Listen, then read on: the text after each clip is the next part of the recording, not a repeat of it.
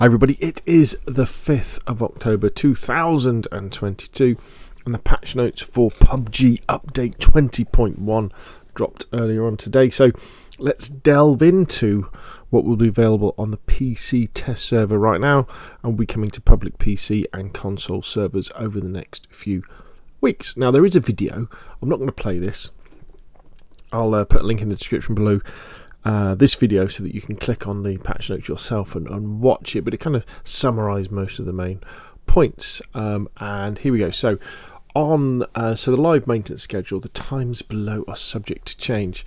So for PC, we're looking at going live from October the 11th to October the 12th, and on console we are looking at from October the 19th to October the 20th, all depending on your time zone in your part of the world. Map service. So on the test server there'll be Erangel, Deston and Karakin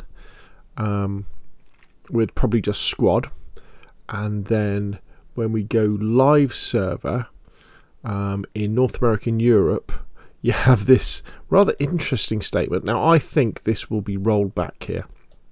In this update, Deston will be replacing Miramar in normal matches. Now Miramar, I know it's not our favourite map, but it is probably one of the better maps in DayZ, in PUBG. So that means the normal map rotation will now be Erangel, Deston, Tego, Sanhok and Karakin. Interesting, isn't it? You do I do kind of wish they would just go with the best maps, which I guess would be, what would it be? It would be Erangel, Miramar. I would have Vikendi in there. Now I know I enjoy old Vikendi way more than new Vikendi, but I still think it's okay. You've got to have Deston and Tego in there, haven't you? Because they're new and we've got to play them, haven't we? And I would have, I forget the name, you know, the volcano map. I would definitely have the volcano map before I had Karakin, and in fact I would also probably have that small map with the AI in it as well. That I can't remember the name of that either. Shows you how out of touch I am and I forget. So interesting. Anyway, please keep in mind the features and updates shown below may be modified or even possibly removed due to reasons such as bugs, in-game issues and our community feedback. Also, the image shown below are provided as visual guidelines. They may look different in the actual game as builds are continuously developed and fixed before they go live. So gunplay, balancing weapon attachments and vehicle gameplay this patch, along with a reticle option update for the 4x scope at last. So what we're seeing here is various adjustments. So with the thumb grip, vertical recoil control is going up to 8%, ADS speed up to 40%, sway control is at 20%, the angle foregrip is getting better horizontal recoil control by a little bit, and better sway control, and the vertical foregrip is getting they're removing sway control from it. So basically they say it here, the vertical foregrip shows strong performance and received much love from our players, which is quite obvious as the attachment definitely helps control vertical recoil and accuracy when firing at long range. However, we didn't want to sustain a meta where everyone uses the same attachment and repeating similar combat styles every match. Therefore, we decided to buff other attachments based on their individual unique traits. We will, of course, continue to monitor your plays after this balance update and make sure we're providing more options and room for possible tactics moving forward. Additionally, we've also noticed that the current in-game terms of the attachment's features, such as weapon steadiness, could be much clearer, so we're planning to polish up some of the terms very soon. I think what they're really going after here is that they want to reduce the ability for especially PC players, and I guess console players as well, to be able to automatic fire at long ranges, aren't they, with ARs? So you won't be able to have an AR burst, because we know that an assault rifle burst, if you can use a 4x or a 6x and control the recoil, which many people can do now, you can kill people incredibly quickly at long range, and in a way that isn't as risky as when you use a bolt action rifle or even a DMR, a semi-auto, because you just and they're dead. You've just got that ability to control the recoil. So maybe they're building more recoil. Well, I think that really is the answer. Is you have to build more recoil into the guns, and then try and balance that against people being able to control that recoil. Anyway, let's see what happens. Now, this is an interesting one. Firing from vehicles. Using vehicles to fight enemies has great merits and is a lot of fun. You can move so much faster and find yourself being able to hurl relatively stable shots at enemies running for their lives barefoot. So we've received lots of feedback from players facing major disadvantages on foot, such as getting barraged by a horde of ammo when moving vehicles and ending up dying too fast. Therefore, after many tests on in-vehicle recoil control and thoughts on how we could reduce these one-sided situations in a healthy direction, we've decided to balance vehicle gameplay as the following based on your feedback. So, when you're in the driver's seat, reloading handguns will be instantly cancelled if the driver controls the vehicle's steering wheel. Therefore, players can reload the handguns when the vehicle is moving in a single direction only. Handgun reload duration of the vehicle has increased by approximately half. Handgun recoil has increased by approximately 20%. But the recoil update only applies to PC. Dev comment. Since players in the vehicle driver's seat are able to reload handguns while driving and receive considerable protection from the vehicle at the same time, one-sided combats were quite common against vulnerable players on foot. Therefore, we decided to make these balance updates to firing from moving vehicles. So, if you're in a passenger seat, weapon recoil increased by approximately 10% to 20%. This recoil update only applies to PC. Dev comment. A vehicle with fewer passengers naturally has greater disadvantages when it's attacked by a full packed vehicle. It's also difficult to flee from combat due to similar movement speed among most vehicles. So we've added a slight nerf to the passenger seat. It's interesting. I don't think it's enough. I think it should be incredibly difficult to hit someone when you're in a moving vehicle, but it should be much easier for someone who's not in the moving vehicle to hit you, because they can be standing there, they could lean up against a tree, they could kneel down, they could get their weapon in a very steady manner and then aim and track. Whereas if you're in a car bouncing along, especially off-road, there's no way you couldn't hit a barn door with an assault rifle. I don't think they've gone far enough with that. I think it should be virtually impossible to hit people when the cars are bouncing around off-road and you're trying to shoot someone. Because all you end up with, as they rightly recognise, you just have people driving around in cars killing people who are on foot. Now, this is interesting. 8 times scope and 15 times scope. To have assault rifles not capable of full auto...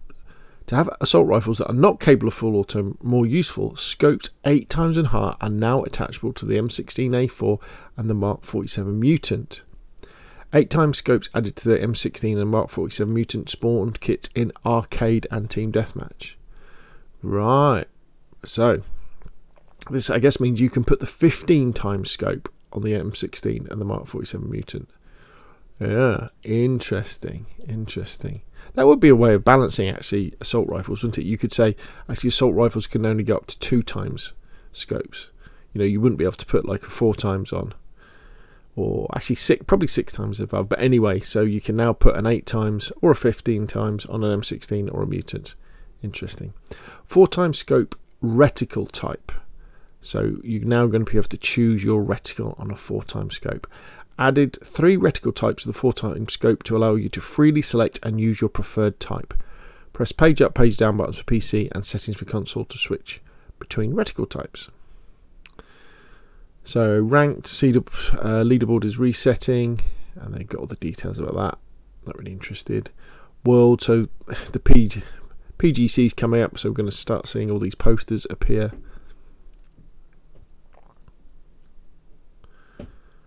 So in Destin, they've adjusted the blue zone.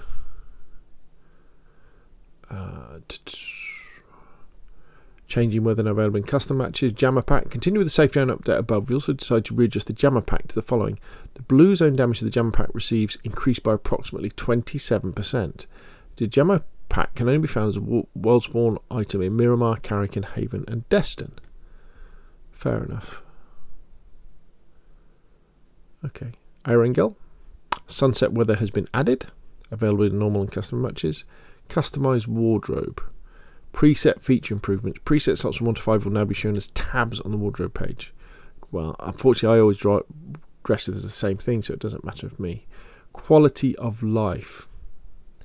Carry. The carry feature can now be used or cancelled with the limited interact keys. So on PC is H, Xbox and Stadia, not much longer, LB and X, PlayStation L1 and Square. You can also choose to customize your keys in settings.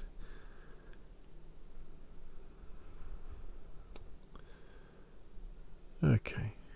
Screen ping marker. The screen ping marker will now look more transparent the closer a player weapon crosshair is to the marker. The marker will be automatically removed after 30 seconds. That's a good idea. Green pin markers were only available in normal matches and are now available in ranked matches as well. Ooh. Yes. Dev comment. The update on the screen ping marker above was based on the feedback that the screen ping marker hindered players' field of view, which it did, and aim due to the marker's consistent transparency. Additionally, many players wish there was a limited duration to the marker once it was made, and the screen ping marker's implementation to other modes. Fair dues.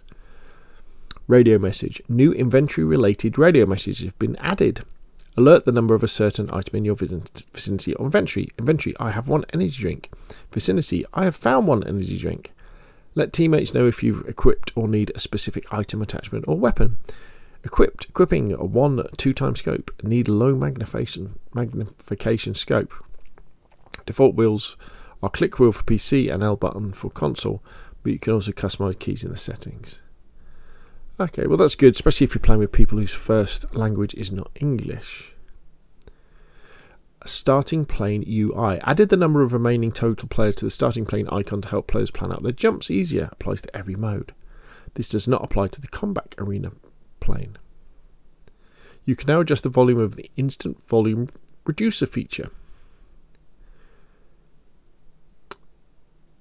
Console graphic options. Resolution framework graphic options will appear in settings for all console devices. However, devices monitors that do not support 4K will find the options disabled. Anti-aliasing settings will only be available on the Xbox Series X and PlayStation 5. Interesting. That'd be good to see what they actually are. So in Team Deathmatch on the arcades, you can now save your spawn kit settings. And in the workshop, new item sets have been added to the Hunter's chest and Archivist's chest. The Bunny Express emote, special delivery, blah, blah, blah. Various UI and UX. Performance. The average cumulative memory usage has been reduced when you go from the loading screen to the map to help improve loading times. In-game performance has been optimized to help improve inconsistent frame drops. Applied a certain allocated to the latest Unreal Engine and saved additional memory on Win64 Xbox platforms. This will also help improve out-of-memory crashes on Xbox. Bugs fixes, world, items and skins. There we go. Interesting patch. Interesting patch. So, not really sure about this one. So it's good the fact that we've had a nerf to vehicle shooting, which is good. And it's good that they are playing around with the attachments. And I guess this is just a mini update, isn't it? We don't really need to go into more details than that. I guess the proof is in the pudding, the proof is in the playing, and you can play this on the PC test server now, and it will be coming to PC between the 11th and the 12th of October on public servers, and between the 19th and 20th of October on console servers. So I guess we look forward to that. Anyway, what do you think? Put your questions and comments down below, and I will of course see you again soon.